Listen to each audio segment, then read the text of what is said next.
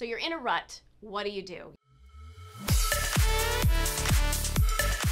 You're trying to accomplish something, whether that's work-related, writing a book.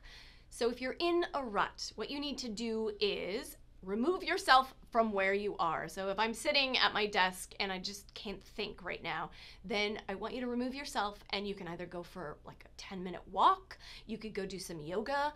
A lot of people like to go and clean. I know that sounds crazy, but if you enjoy cleaning or you just need to get some cleaning done, like go and clean for 15-20 minutes and then come back to it. There's something about movement, removing ourselves from that, and then movement that changes the brain wires that will get you in a better place. So if you're stuck and you feel like I am so stressed I don't have 10 minutes, you're not going to be wasting your time, because if you go away for 10 minutes and do something and then come back, your brain is going to be in a better place. You can get things done faster, quicker, and more creative.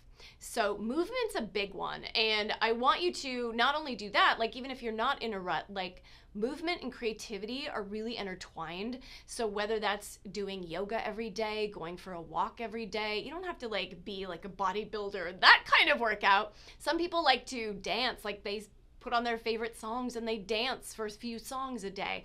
But movement helps the brain work in different ways that makes you more creative. So if you're about to do a big project and you're feeling stressed, like turn on your favorite song and do some dancing first and then jump into it. Or if you're feeling like you're just in this mud and it's sucking you down in your brain, you've got nothing, then go outside, go for a walk, go in the woods.